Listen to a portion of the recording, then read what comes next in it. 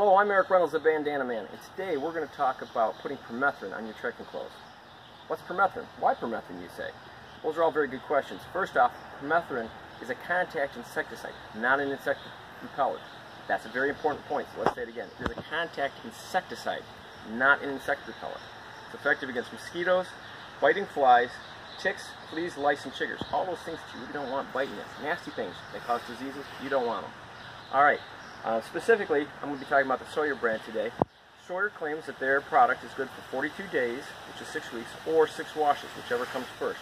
Also, it doesn't stain fabrics, and it doesn't lose its effectiveness when you sweat or get it wet, all of which are important in the woods. It does show a low level of toxicity for mammals, which is important for us that we're putting them on here, but in its wet form can harm cats, so keep it away from cats. So, let's put some on some clothes, all right? It's very simple to apply this to your clothing. Basically, you get about 6 to 8 inches away from your clothes, and you start spraying them for about 30 seconds, okay? Until they're wet. And that's all you do. Wait 2 to 4 hours, and it's dry. Now, this bottle of Sawyer brand permethrin will do 2 complete outfits. And Sawyer states that an outfit is 1 shirt, 1 pair of pants, and 2 socks. So, once you've treated your outdoor clothes with permethrin, you're good to go. Those bugs will not land on you, and happy days are here at hand.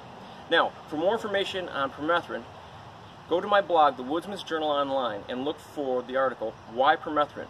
Mosquitoes, Ticks, and Flies. Oh my. For more information there, that's where you'll get it.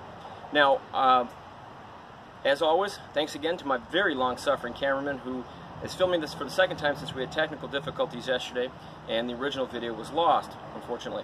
So, but as always, if you like what you see on Bandana Man Productions, feel free to subscribe. And if you like what you see on the Woodsman's Journal Online, please follow me. I'd appreciate it. And as always, if there's comments, please leave them. I do answer them, and I try to get to them all as soon as possible. So, until next time, happy trails.